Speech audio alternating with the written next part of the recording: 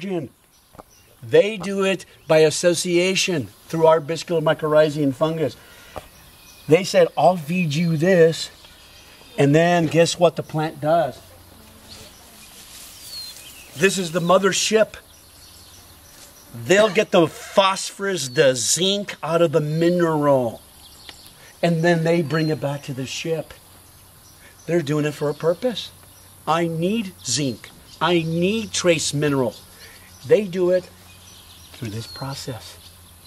So the more we put cover crops at the end of the year, the more we get cycling, the less lime we have to put, because we built those biotic glues. Now we hold on to the calcium. Now we hold on to the zinc. The minerals, the micronutrients get impregnated into the sands and the clays.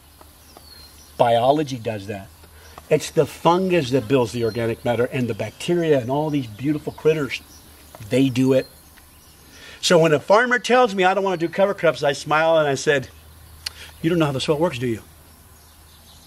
So when you leave that corn ground bare, you leave it leaky. Soybean is really hard on the land, and especially leave it bare. But what does soybean do the whole year? Dirk? Fixing in. They fix in. Okay, so what's the big deal? I mean, look, fixing in. Yeah, but when they have a lot of leaky nitrogen, guess what? The microbes go, ooh, nitrogen. I'm going to start eating the biotic glues. They eat the biotic glues, infiltration rate goes down. So how do we heal it? Put a cover crop. A lot of people say, well, in Iowa, I've heard we can't fix our problems with just cover crops alone. That's right. We got to stop putting so much stinking fertilizer out there. When you throw too much fertilizer, you eat the biotic glues. You eat the organic matter. You put a salt on the land. You lower the pH. Careful with your crack. I'm not going to be forgiving. I'm telling you, am I opposed to using fertilizer? No. It's a tool. Everything we have is a tool. So what hurts the biology? Fungicides, insecticides, herbicides, fertilizer, tillage. It's everything we do. So guess what we can do? Thank goodness they're resilient. Here's what I tell people to do. Cool it. Think before you go out there and do something. Reduce your inputs. Don't go. So if you have an outbreak of fungus, go spray the field, but don't go spray the next field if it's not there. Do you know how we do pest management in this country? Like chemotherapy. I said, Dwayne, just in case you get cancer, I want you to take chemo. You're not going to like that, are you? Well, not really. But why are we doing it in our agriculture fields? If you have an outbreak, take care of it. But here's what farmers will do. Well, old John had an outbreak. I saw it in the co-op, and they're spraying that field. I better spray mine. He calls the co-op. So they spray that field, and that field, and the field, and the other field, and then it gets into the soil, and it hurts the biology. And then it lands up in the water. We don't need it there. So I'm saying use the tools with wisdom. That's what we're advocating. Because if you hurt this biology, we mess up the whole system. They're the ones that bring the nutrients. Even in our grazing, if we overgraze, we affect the biology. If we take too much canopy, haying is one of the most destructive, just as bad as tillage. When you hay, you take all the nutrients away. You take the zincs, the calciums, and everything, you haul it off. And then guess what happens? You affect the aggregate stability and the glue makers. Water doesn't infiltrate. Have you ever seen a hayfield? Most of the water will run off it. Let me show you why.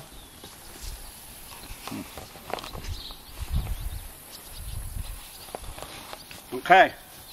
When I walk into a field, this is what I want to see. First thing I do is I pull out a shovel. When you go out there, we pull out every one of my soil health farmers. The best tool you can take out is a shovel, right? Guess what we did last night? We were going out there digging last night with a shovel. This is what I want to see. If you walk, in fact, right now, we'll show you. There are 5 spheres that I want to see in the soil all the time. All the time. 24/7.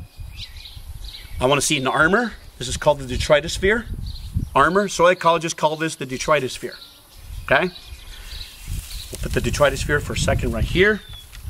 Second thing I want to see is, look at this, how beautiful this. My cottage cheese. Look at the aggregates. You see that? The more aggregates, so who makes the aggregates? The fungus, the glue, the organisms do, the bacteria, the roots. I want to see a lot of cottage cheese. When I go to an organic farm, will I see a lot of cottage cheese? No, you won't. Too much tillage. Even some no-tillers. If I go to a no-till field and I don't see much cottage cheese, you know what it's telling me? You got crappy rotations. You got a crappy rotation. I better see a lot of cottage cheese. See, you know what I compare you with? First thing you invite me to your farm, I'm going to walk to your grass waterway. I'm going to pull out the shovel, and I'm going to judge you by your grass waterway. The only functioning soils in this country, for the most part, is our buffers and our waterways. That's pretty humbling. Because I'll pull out the shovel, and they better look like that. Guess what? I won't see them look like that. In conventional, you won't have a lot of cottage cheese. They get consumed. So I got to see cottage cheese. Inside the cottage cheese, there's pores. So this is called the agratosphere. Inside the agratosphere is the porosphere. And then the other one, the most important one, the rhizosphere. Here's where all the liquid sun gets fed. Builds the aggregates, starts the whole party. Okay? So the next one is, the last one, the drillosphere. It's Greek for the earthworm. It's the earthworm sphere. Notice the word sphere. Areas of influence. All of them have to be present. I want to see earthworms, cottage cheese, armor, roots, pores. One shovel, all the time, every time. I will not see this in conventional systems. It'll be buried. I will not see them in conventional. I will not see this in organic farms. They're usually buried. Okay? In no-tills, I will see, if they're using a lot of cover crops and residue, you'll see them at periods of time. You won't see it all the time. Now notice, just for a second, everybody get on their knees here. Let me show you. Now pull your grass aside, and what do you see? Even in your lawn. What's the first thing you see? Dead grass. Oh, armor. Oh my goodness, look at the armor. If I walk into that grass, what will we see? Armor. If I walk into that forest, what are we going to see? Armor. That's, you know what that's called? Biomimicry. We are now mimicking nature, where we're getting cover crops and we're rolling and creating instant armor. So why is this armor so critical, guys? What does this armor do? Stops the raindrop from hitting directly. Excellent. Excellent. Give me another one. What else does it do? Protecting. From temperature, huge steep regulation of temperature and moisture. It regulates temperature. If you don't have the armor, if that soil temperature gets over 113 degrees, you shut microbes down from cycling. They don't release enzymes. So it gets too stinking hot.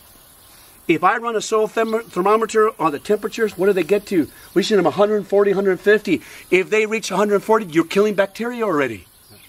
I can walk in the cornfield in the middle of summer, before the canopy comes up, you have soil temperatures of 110, 120 degrees. You already shut nutrient cycling down. Okay, what else does that armor do? That's critical. Oh, by the way, only 35% of that armor becomes organic matter. Dwayne, so what happened to the other 60-some%? CO2. It's not a poisonous gas. It's part of the system. The problem is we want all our CO2 in the soil. So 35% of this goes to making organic matter. 8% goes to the mafia, the organisms. And then the other 65 goes off the CO2. Do I ever want to get rid of this? Never. NRCS standard says you got to have 30% of the ground covered with armor. That's idiocy. 100%. I don't want to lose one bit of my carbon, and I don't want to lose any soil erosion. 5T, 10T is not defensible scientifically. I don't know who came up with that, but it's bogus. I want 0T. I don't want no soil leaving my premise. It's too precious. So, another thing. When you have that armor, guess what else happens? As this residue is breaking down, it gives off CO2, and the back of the plant is stomata. It picks it up, increases photosynthesis and water efficiency. Here's what I want you to understand today. Everything's connected. Everything is one. That's the premise of ecology. Theology, everything's connected, everything is one. Quantum physics, everything's connected, everything is one.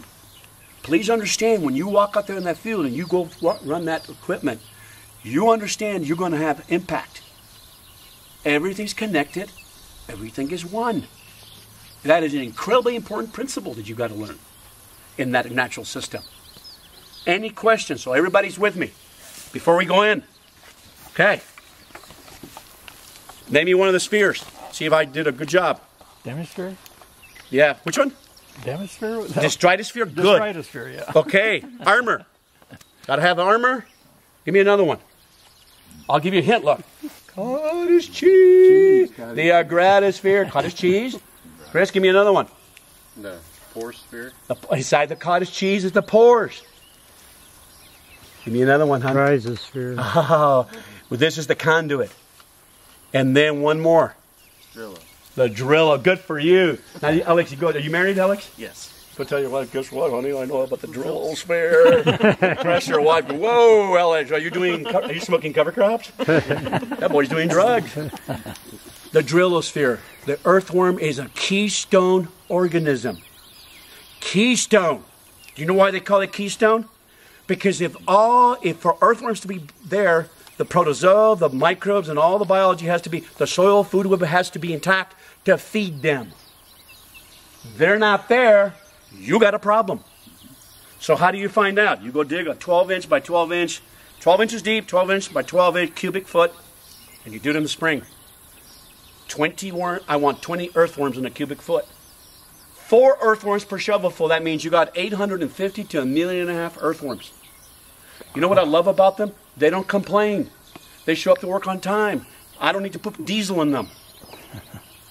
And they will transform your soil completely in the top 6 inches in less than 27 years. Now think about it. They went through their mouth and they pooped out your whole soil in the top 6 inches. That's 2.2 million pounds. That went through their right here and pooped it on the other side and just created some awesome biology. That's how powerful they are. And guess what? I didn't have to put diesel in them. And the less I mess with them, all you got to do is cover crops. They asked me, Archuleta, you got one practice only for all cropland in the world. What would it be? Cover crops. Even before no-till. And I love no-till. Now, if you want me to get you off a lot of your inputs, you've got to be doing the no-till with the cover crops. I'm sorry. If you want me to cut you on your fertilizer, cannot do it without no-till. And the covers. If you want to do half your fertilizer, no-till and covers. There's no option. Let me tell you why no-till is so darn important. We'll go inside. Now, let's say you lived here in this nice little house as a microbe, and all of a sudden Alex says, man, I got to go do some disking and trash the house. And, by the way, I want you to go work. So let me put it to you personally. Let me go to your house, knock it down with a bulldozer, and I want you to go to work next morning. That's what you're doing with disrupting the house. Oh, by the way, to bring the house back, you need huge amounts of carbon again and a lot of biology to fix it again, to build the structure again. But then you'll go back again next year and trash it again. Then we wonder why we're going broke. That's the whole point. I cannot get you off nitrogen in a lot of those inputs if you're still doing tillage. Then that happen. Because you're not following nature's principle of low disturbance. Okay, so we walk in. Remember, our job is to reduce our chemical and physical and biological disturbance. Reduce it. Careful with your fungicides, careful with your herbicides and your insecticides. Careful. Careful with tillage. Careful with overgrazing. That's what this is about. Once you understand how the system works, Chris, it makes a difference, doesn't it? Yeah. Has it made a difference in your guys' lives? Changed your lives, didn't it? That's what this is about. Okay, what time is it?